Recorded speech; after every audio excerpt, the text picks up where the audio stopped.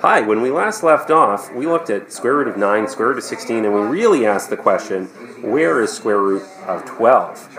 And, well, we know that 12 is between 16 and 9, so the square root of 12, we said, must be between 3 and 4. So somewhere around here. Well, I don't know exactly where that is, but I'll estimate that as 3.5. Hey, I wonder if there's a better way to keep going and zooming in and get a better estimate. Let's see. Yes, we can.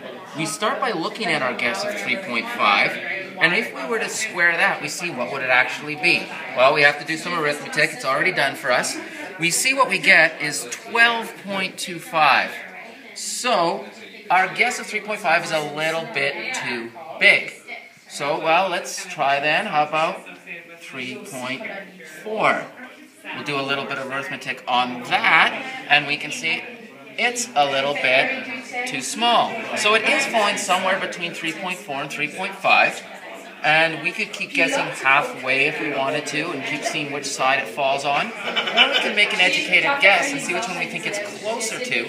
We think it maybe looks a little bit closer to the 3.4, so maybe guess 3.43 and try that. And we just keep trying and checking and trying and checking until we get an answer that has the level that we want. We'll never quite get there.